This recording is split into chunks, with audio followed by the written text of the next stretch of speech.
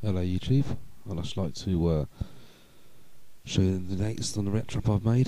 This is the new one. It's basically a bit neater than it was before. All the wires are hidden. I had a problem with the last one. If you look on my previous videos, this one has, well, a clear top, as you can see. I took the bait in. Sensor switches underneath as before.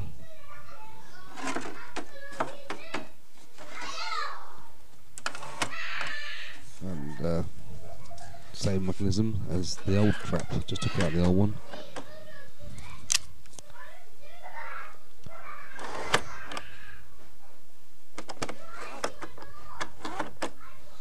Very simple really, it was a box made out of wood.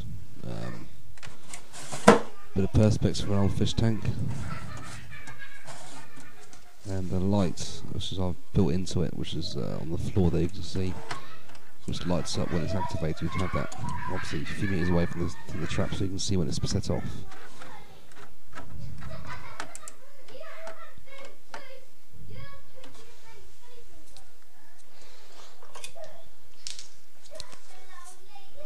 And then you see the charging set there when you want to plug it into the wall to recharge the batteries.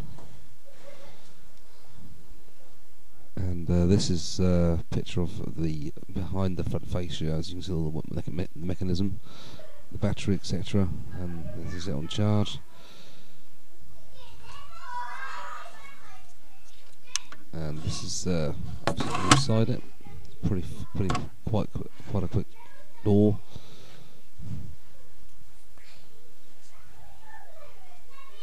I can try it tonight, the first time, and see how it goes.